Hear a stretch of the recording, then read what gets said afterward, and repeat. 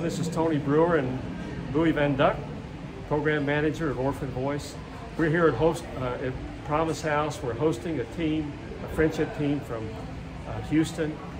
And Duck is on the ground here all the time.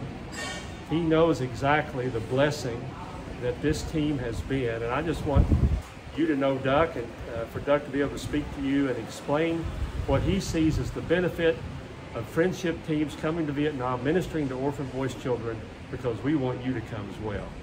Duck? Thank you, Tony. Well, that's the love of God in action that you do when you come here. That's the love that you bring to the children in the projects, and the love that you bring here for the staff, and the love that you bring here for the people of Vietnam, for the government.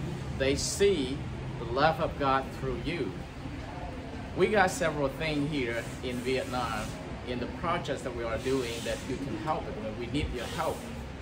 Like the kitchen that we just got a team come here and help to build a kitchen for the staff. And they also come here to build a garden, help the children to how to do a garden thing. Or persons that come here to teach piano for the children.